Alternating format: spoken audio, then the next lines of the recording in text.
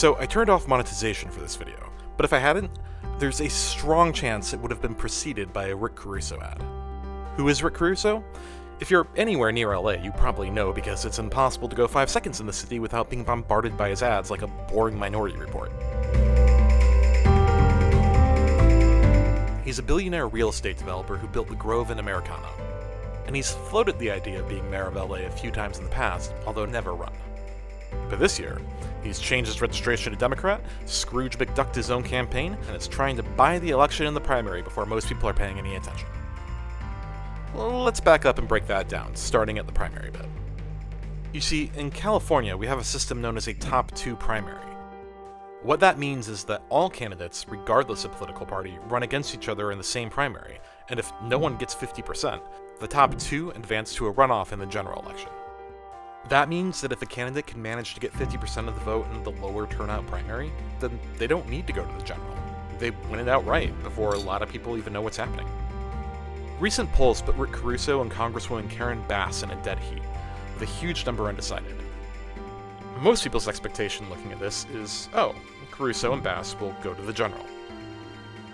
But look at that undecided number, and remember that California mails ballots to every single primary voter, making it exceptionally easy to vote, which is a great thing.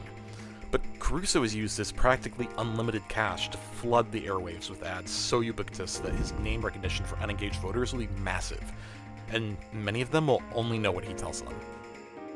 I decided to make this video because of the huge number of people I've encountered who are surprised when they see Caruso backlash. Because he's a Democrat, or they like the Grove, or insert XYZ that they heard about one of his opponents. And first off, the idea that anyone left of center is considering voting for a billionaire real estate developer who insists that only he can fix our problems is just... yeah, okay. But let's unpack that Democrat one, because Caruso is a dyed-in-the-wool Republican. He switched his registration to Democrat in January because, well, you don't become mayor of LA if you're not one. He's on record as being pro-life despite frantically denying it now.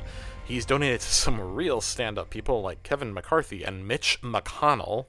And actually, yeah, let's look at his political donations. We can do that thanks to OpenSecret, a great little website that you should all check out.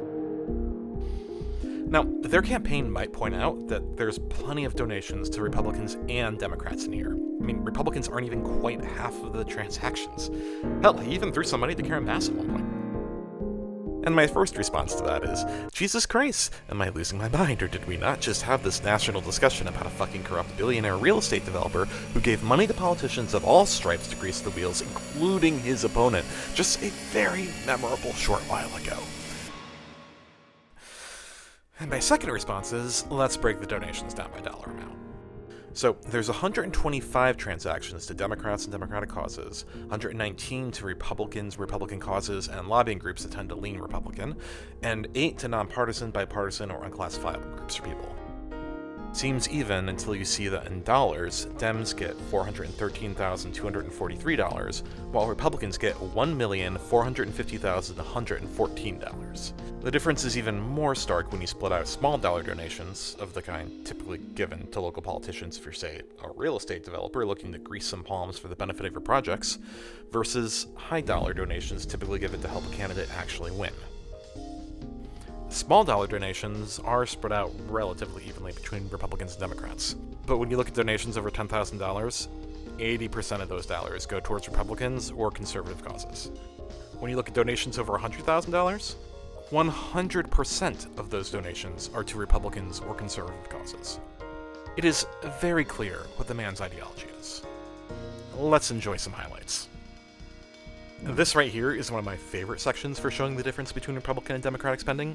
We have a single donation to the California Democratic Party totaling $2,500, surrounded by 6 donations to the California Republican Party totaling $160,000, plus over $223,000 for a Republican governor for good measure. And wait, is that a donation to somebody named Barry Groveman? Grove Man? Like, is he... You know what? Never mind. You know, this whole section is instructive, actually, because there are 52 donations in a row for Republicans or Republican causes, including this section down here where he's spreading small dollars to Republican state parties like he's at a strip club and the theocracy's dancing on the stage.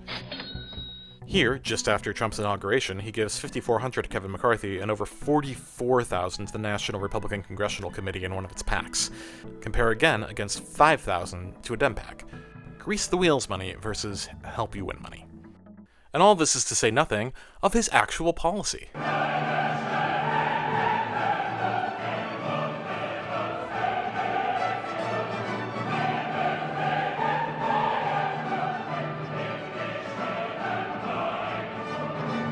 We've invested tens of billions of dollars. We have an enormous amount of proposals of doing things that, in my opinion, don't make sense and I wouldn't allow to happen if I was mayor.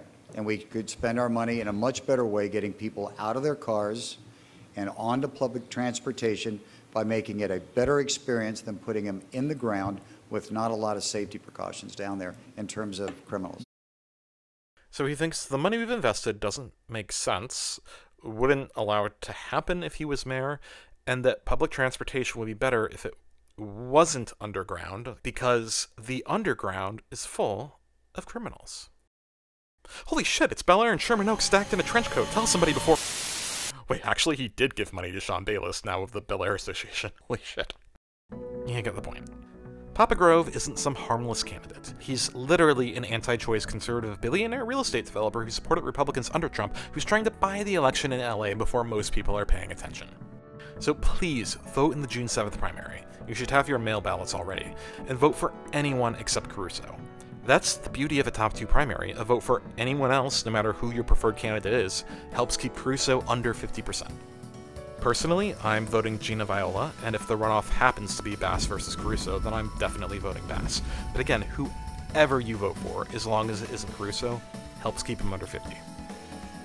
So please, tell everyone you know, share this with your friends, and I promise I'll make a 2022 Metro Update video soon.